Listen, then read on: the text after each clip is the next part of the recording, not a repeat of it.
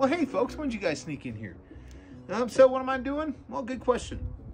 These are the scraps from my ceiling joists that fell off the side, and because on my top plate here in the middle, I'm just I don't have an overlap. I just have them butted, and I'm kind of okay because I have a good 1.5 inches that I'm sitting on.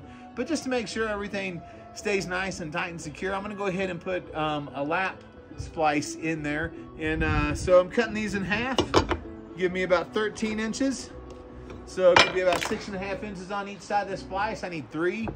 So that should be fine. And then secure it with 3 10D nails on each side. That's what I'm doing. Feel free to stick around if y'all want to, but I got to keep on working. Wander on, y'all.